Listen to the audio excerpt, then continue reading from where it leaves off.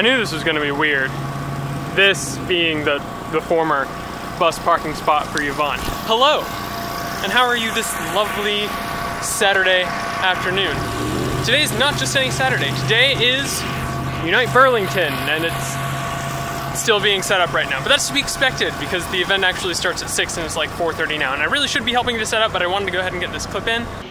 I'm Sherry Morris with the Heart's Cry. We're a pregnancy resource and a counseling ministry, and we work with women from the time they're pregnant until the baby's 2 years old, with diapers, wipes, formula, all kinds of stuff. We're in Graham beside Biscuit Bill, so when you go through the drive-thru and they're taking too long, look right, 2-story White House, that's us. Our biggest prayer request is for the moms that come through who are all single moms. We have less than 1% who are married that come through our doors, and this is my 18th year. And I would ask you to pray that we can push them forward to get their GED, the most important thing, to get a job, which a job will take them off of your and my tax dollars. And that's not a bad thing because Department of Social Services does help a great deal, but they can only do so much. And because we can talk about Jesus, we can do whatever God allows us to do. So just pray for the women that come through that front door. Thank you. I'm Sharon Brignon, and I'm with SAFE, that's Southern Alliance Family Empowerment.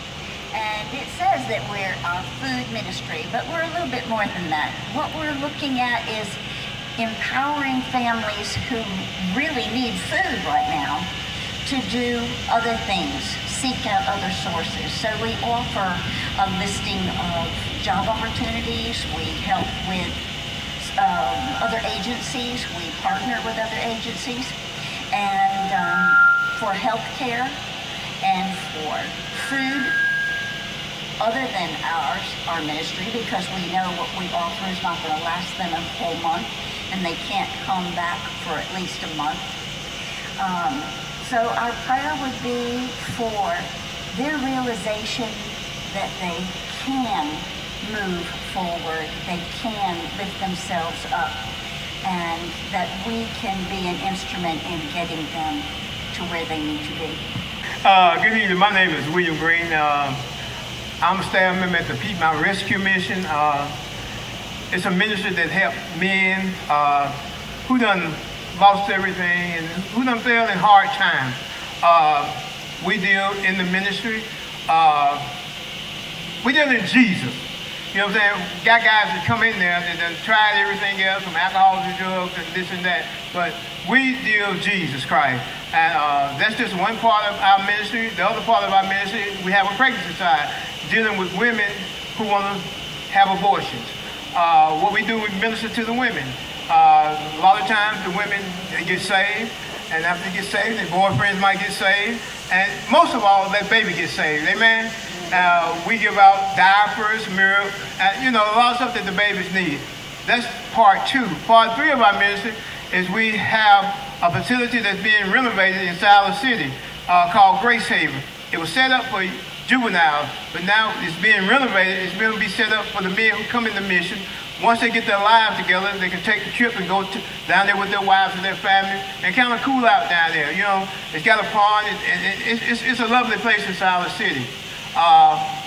The fourth part of our ministry is our thrift store. We have a thrift store on Church Street, and we have a thrift store inside the city. As Brother Honeycutt would say, what you need to do is bring your old stuff there and donate it, and then buy our old stuff. Amen?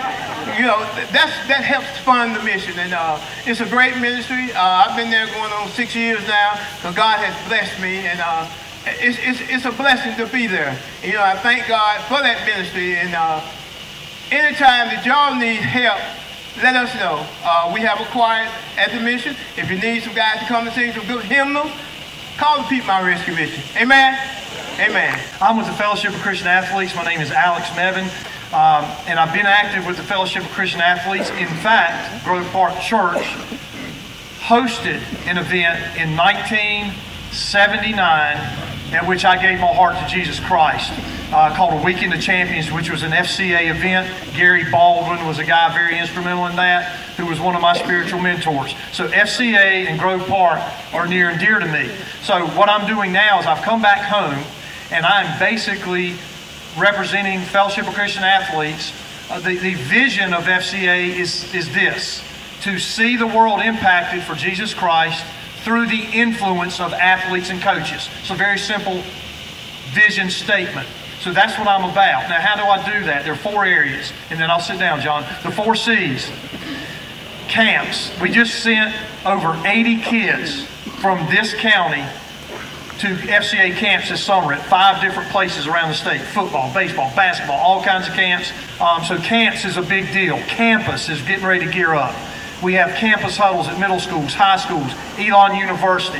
For example, this Monday, John and I will be over there feeding the football staff at Elon through FCA ministry, handing them a Bible, handing them, a devotional, encouraging them. So that's the second C is campus. Then there's coaches ministries in particular. Again, I wear John out. He's involved in some of our coaches ministries where every Wednesday morning at 2 different locations, we have coaches Bible studies that we resource and we feed the coaches at Chick-fil-A and then over at, I can't remember the place, Dottie's in Graham, I think it is, off 87. So that's coaches ministry. And then the last C is community. The best example of that is Springwood Park. Literally thousands of kids have heard the gospel through the FCA chapel service that I provide for them when all these kids from all over the place come in for these weekend softball tournaments. So camps, campus, coaches, and community. Your prayer is simply for God to continue to show me where the next opportunity is, and that's where I go. And if you want to know more, you can see me over there at that table. So that was Unite Burlington. I hate to use the word disappointed because I know that really I shouldn't focus too much on who didn't turn out to an event like this. But the fact of the matter is, there wasn't really nearly as much attendance as we were hoping.